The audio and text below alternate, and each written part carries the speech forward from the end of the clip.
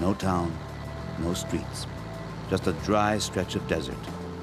Kupa Piti, white man in a hole, was what the Aborigines called the early prospectors, and they took the name for the region.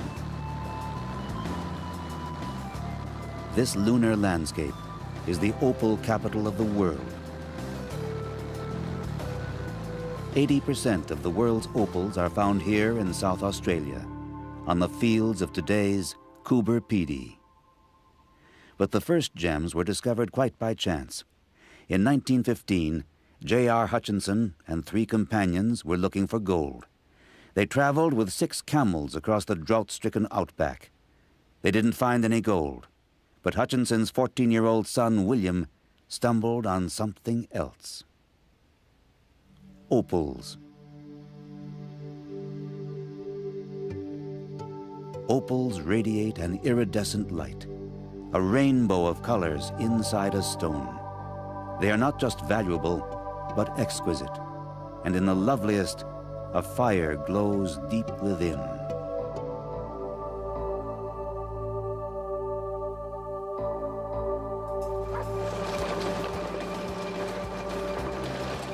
Somehow, the colors of the opal transform the dry and dusty Coober Pedy into a home for those who don't mind a life of hard labor, of earth and heat and dust.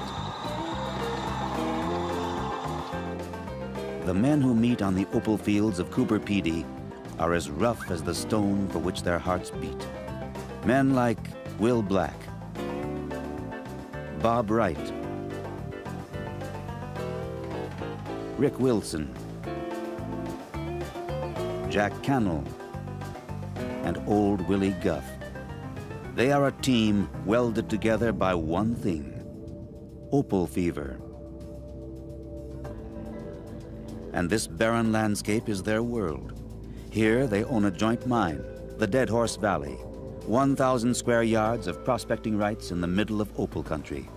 The license costs only $150 a year, but what they're buying is a dream. I think we're all here as gamblers. We're miners, but we're gamblers, you know? I mean, life's a gamble anyway. Well, we all live on that dream, don't we? That maybe tomorrow's a big day, you know? Everybody's got that dream, eh? But every stone you find is different. And I like the colours and the patterns and all that, you know? That's what really keeps me here. Dawn on the fields of Coober Pedy. A new day, a new chance for the hunters of the stone.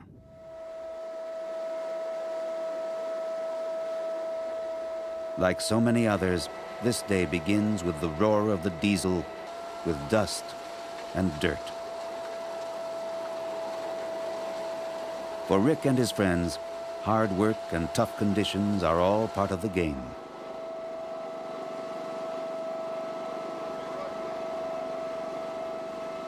But it's a dangerous game, for here on the minefields of Coober Pedy, the risks are all around. Every step must be carefully considered. Underfoot are explosives and 100-foot mine shafts. In the darkness, many a shaft entrance has become a tomb. And every time the miners descend into the depths on a wobbly, rusty ladder, they never know if they'll be coming back.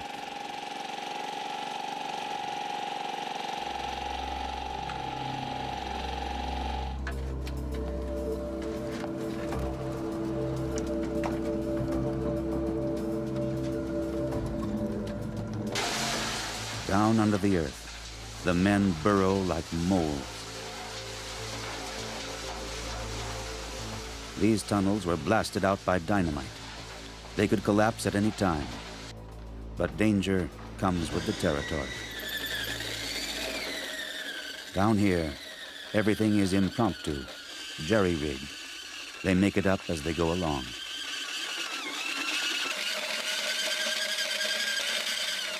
The miners are constantly drilling new holes for explosives, pushing their tunnel deeper and deeper into the ground.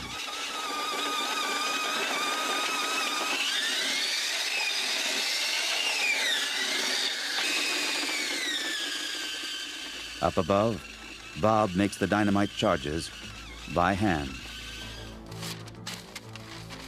It's a makeshift little package, but potent.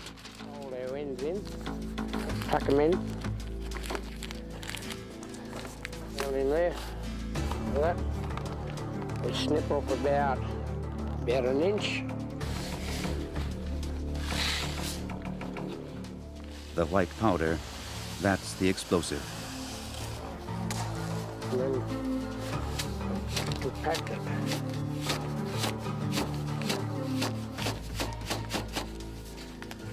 Okay.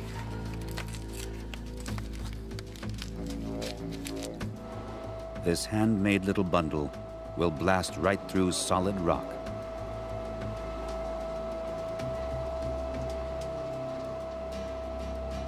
In Dead Horse Valley, blasting takes place every day. None of the miners are explosive experts. They just learn as they go. But they've been lucky up to now, unlike some of the others in the region. We had a couple accidents last week out the 14 mile and that, you know, and blokes' stupidity within themselves, you know. You've got to leave pillows. People will see Opal, and all of a sudden you get this vertical or a trace, and they realise they've got this pillow. You must leave pillows, and if you don't, that ground, you dig underneath it and just bring the whole roof down. There's no warning, it's just one big thud, quick. And I mean, you just hear wham, thud.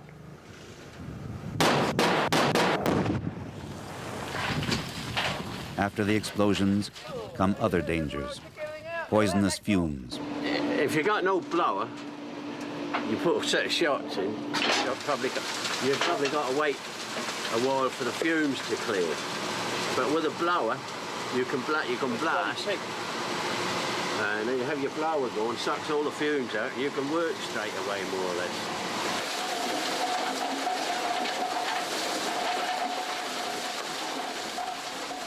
The blower is a giant vacuum cleaner. It sucks up huge lumps of rock as if they were breadcrumbs.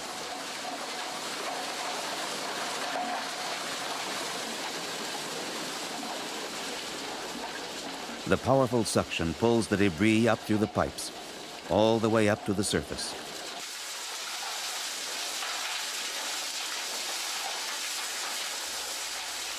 Above ground, Will and Rick take care of the diesel pump and generator which power the blower.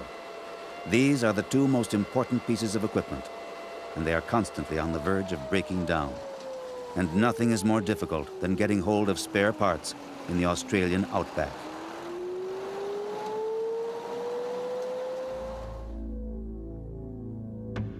The desert is littered with the shells of automobiles, stripped of anything that might be used for the opal hunt.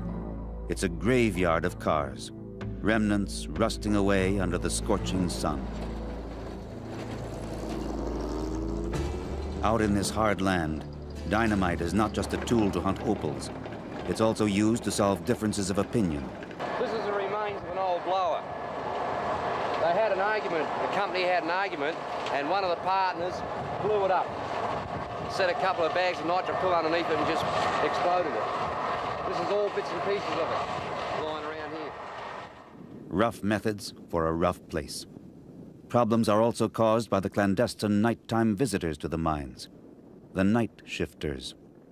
Do a lot of damage because when we're mining, we mine safely, but when they come in, they just, because they're trying to do it quick, they put a heap of shots in, blow down under the level, and then knock it down, you know, and they make a mess of the mine. They leave the roof dangerous. So out here, who protects the mines and miners? Government officials? The police? We are the police. We police our own territory. You have to protect your property, yeah, and this is your property, yeah. So, well, if it comes to it, you'd have to shoot it, wouldn't you? Especially, some of them are pretty mean, some of these night shifters, you know, they'll try shooting you too. You know, so you have to be prepared.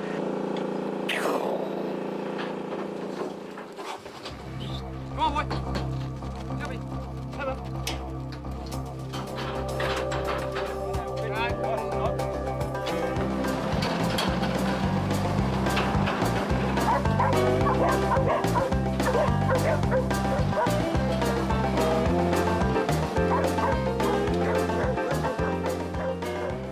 men don't work all the time in Dead Horse Valley. Today is one of those days when they try their luck someplace else.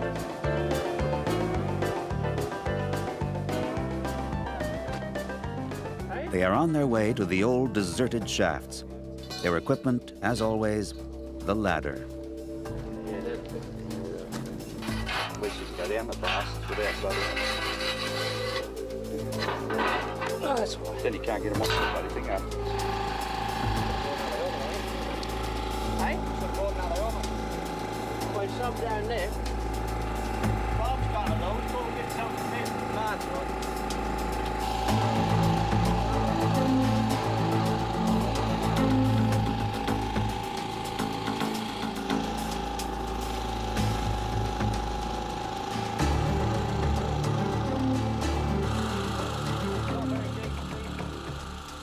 Will scans the desert floor. The largest opal in the world was found in an abandoned shaft, and it wasn't even covered with dirt, so it's always worth looking. In this Wild West, the stakes and the dangers are as high as ever, but the rewards are great.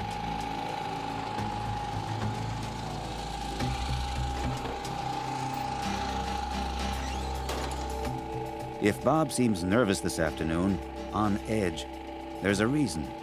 He has just found a cache of opals, but not in the Dead Horse mine. Back at his camp, he agrees to show us his find. Look at that, brother. Yeah. $3,000 an ounce. 3,000. No, that's only a sample. Look at that. Huh? Top quality. Look at the quality in that. That's what all the opal boys want to buy. 8 mile opal. Bob owns a small private mine behind his dugout. He works it with the help of Jack and old Willie.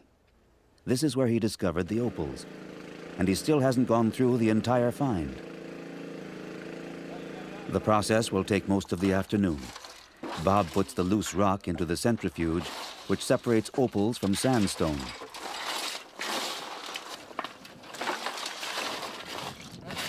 Don't put so much in this time, eh?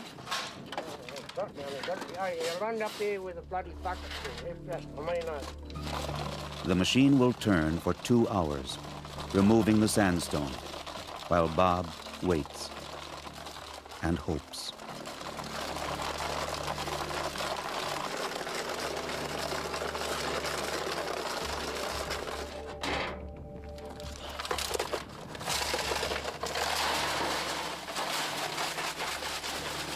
And finally, it's time to clean the stones once again and see if there are a few more opals to be retrieved from the pan.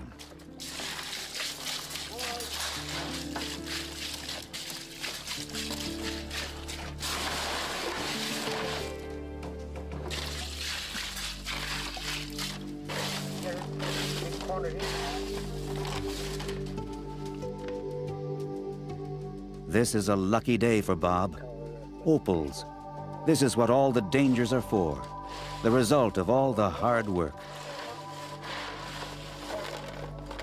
Opals are just spherical particles of the mineral silica, but the more perfectly aligned these particles, the more brilliant the color. Like all opal hunters, Bob always says it's not the value of the stones that fascinates him, but their beauty. Of course, once he's got opals, he has only one thing on his mind. I got business, brother. Business. Sorry. I like picking out opal. Same here. Yeah. But when you turn round, I got 40%, and you want to cut me 15% off to cover $200 or $300. Oh, $100 of bloody expenses. It's a fucking different story, Bob. 20% off my fucking. You get fucking stuff, Bob.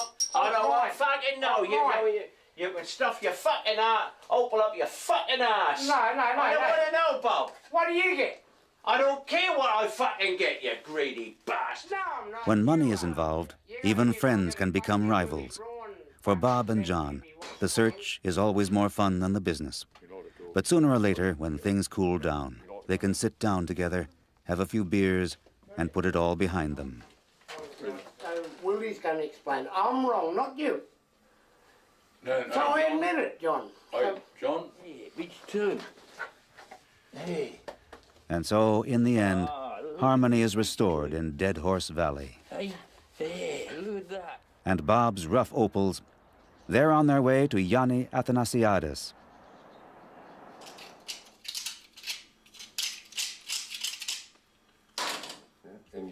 Yanni is one of the best-known opal dealers and cutters in Coober Pedy.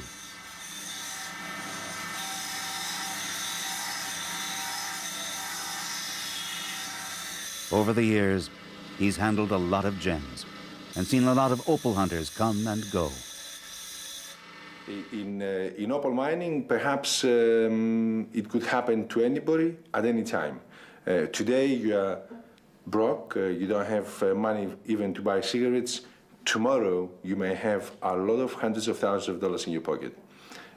You only need to find the right place to dig this beautiful stone out, and it's very easy then.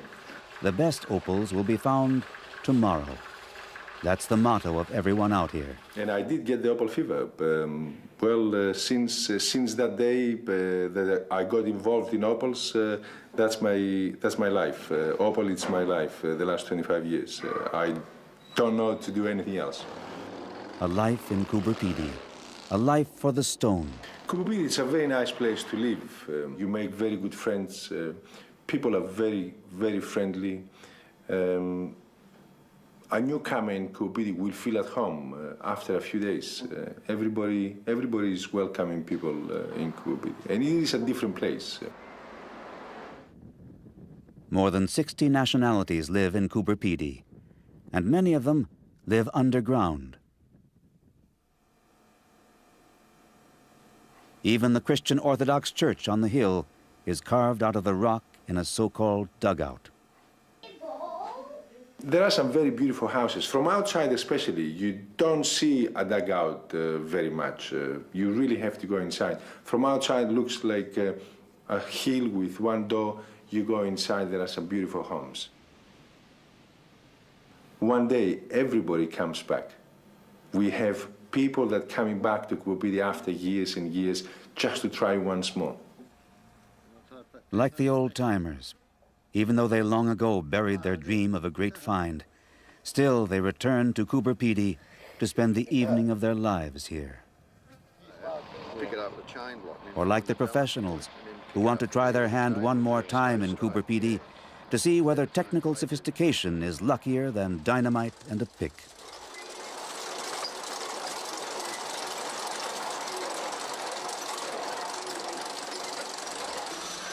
Sidney Absalom is working with a high-tech machine which carves its way through the earth precisely and efficiently.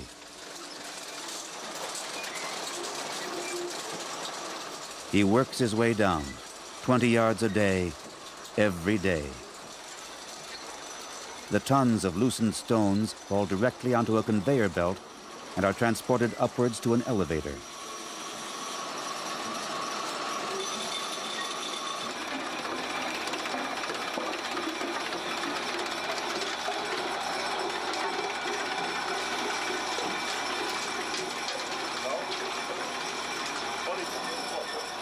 But for all the machinery, Sidney knows it's his own senses that are key to the opal hunt.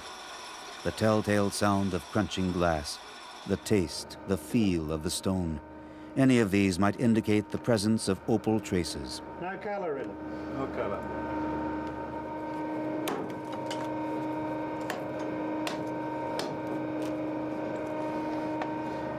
That's an opal line there.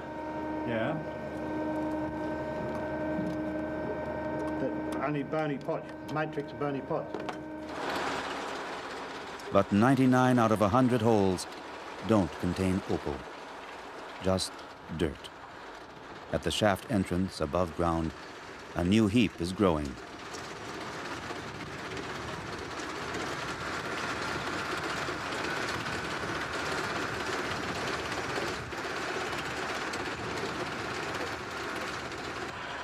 And wherever there's a heap, there are men like Kevin Wilson, men they call the noodlers. Kevin works with the dirt others have cast off. He feeds it into a hopper, where it is funneled inside. In a darkened cabin under ultraviolet light, Kevin's wife removes the opals, which show up white.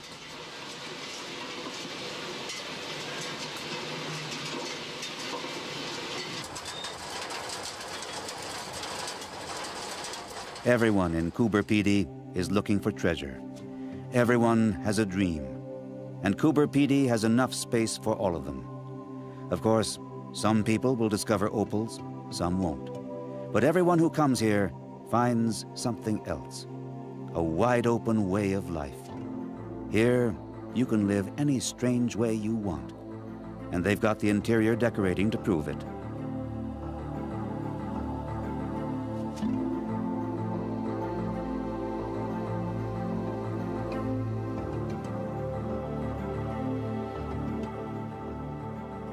The people of Coober PD seek freedom, and the desert gives it to them. The attraction of this hard, empty land is precisely its emptiness. Out here, there are no bosses, no social obligations, just an endless horizon.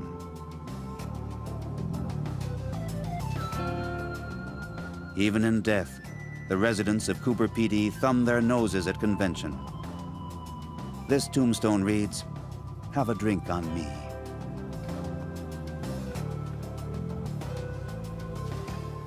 Because, well, no, it's freedom. It's freedom, you know, not like the city where you have to be up at 9 o'clock in the morning and home at 5 o'clock at night, you know.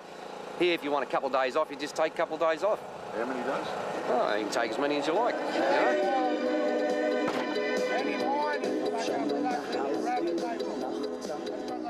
This rough freedom, wild and a little crazy on the God-forsaken opal fields.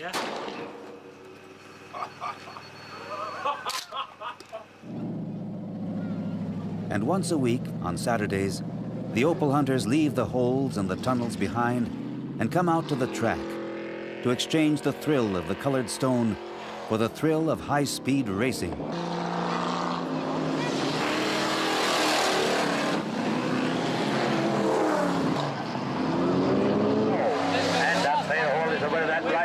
Go around in second position now with Peter Whitehead.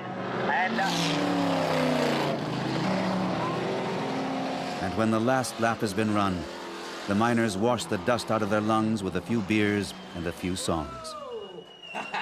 It's great to be in Coober PD.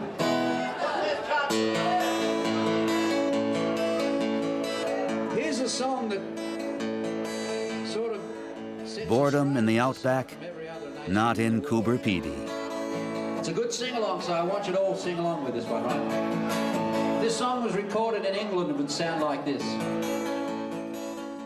Each day here brings something different. Hope, disappointment, and perhaps the overwhelming sight of an opal that glows like the setting sun. As another day ends and evening falls on the fields of Coober PD, silence is rare. The engines here run around the clock.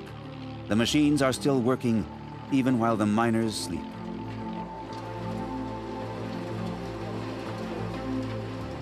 The hunt for opals, it never stops. We always pray for that magic day, brother. It could be just beyond an inch of that dirt. You know, you pick away. You make opal, then it'll come and then it'll disappear quick as it comes, and then bang, you can just have that magic stone. That magic stone can be that size, $1 million. At Coober PD, it's all just one sunrise away. That magic day, that magic opal, the fire in the stone.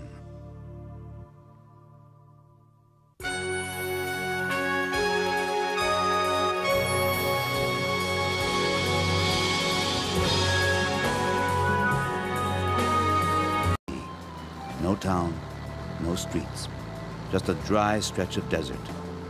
Coober PD, white man in a hole, was what the Aborigines called the early prospectors, and they took the name for the region.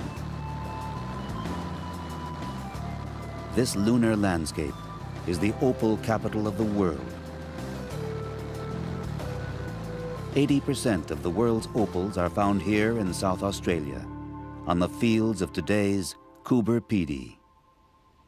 But the first gems were discovered quite by chance. In 1915, J.R. Hutchinson and 3 companions were looking for gold. They traveled with 6 camels across the drought-stricken outback. They didn't find any gold, but Hutchinson's 14-year-old son, William, stumbled on something else. Opals. Opals radiate an iridescent light, a rainbow of colors inside a stone. They are not just valuable, but exquisite, and in the loveliest, a fire glows deep within.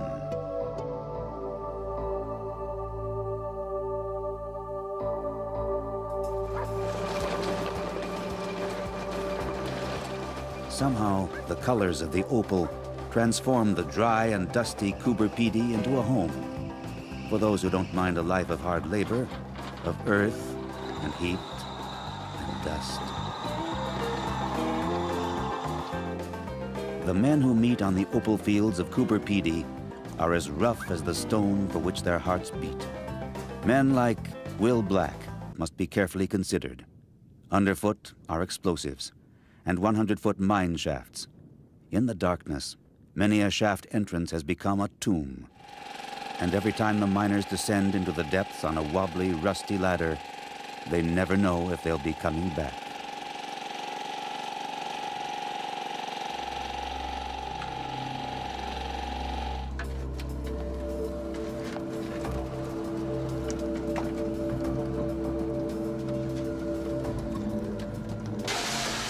Down under the earth, the men burrow like moles. These tunnels were blasted out by dynamite. They could collapse at any time, but danger comes with the territory. Down here, everything is imperfect. The find is different, and I like the colours and the patterns and all that, you know. That's what really keeps me here. Dawn on the fields of Coober Pedy. A new day, a new chance for the hunters of the stone.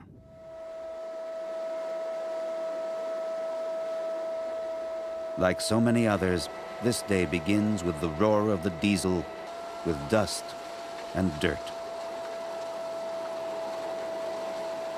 For Rick and his friends, hard work and tough conditions are all part of the game.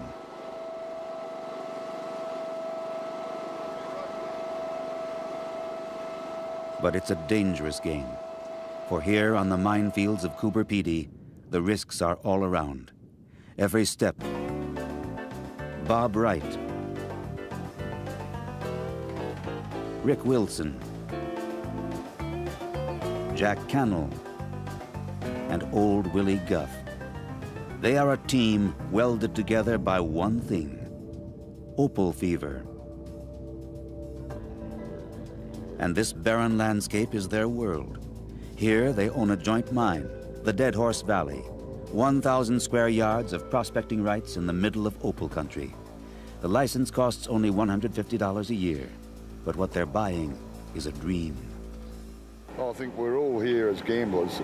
We're miners, but we're gamblers, you know. I mean, life's a gamble anyway. Well, we all live on that dream, don't we, that maybe tomorrow's a big day, you know? Everybody's got that dream, eh? But every stone